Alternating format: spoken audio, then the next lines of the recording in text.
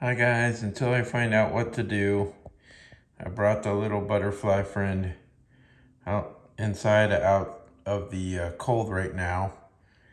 And I want to help get it something to eat, sugar water, something like that, nectar, if I knew how to do that, flower nectar.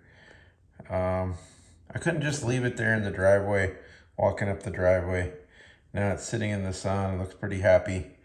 And it's walked about 4 inches to get to its current position where it's doing the wings. So I think this thing's a little thankful that I rescued it from outside from the current situation and the dropping temperatures tonight.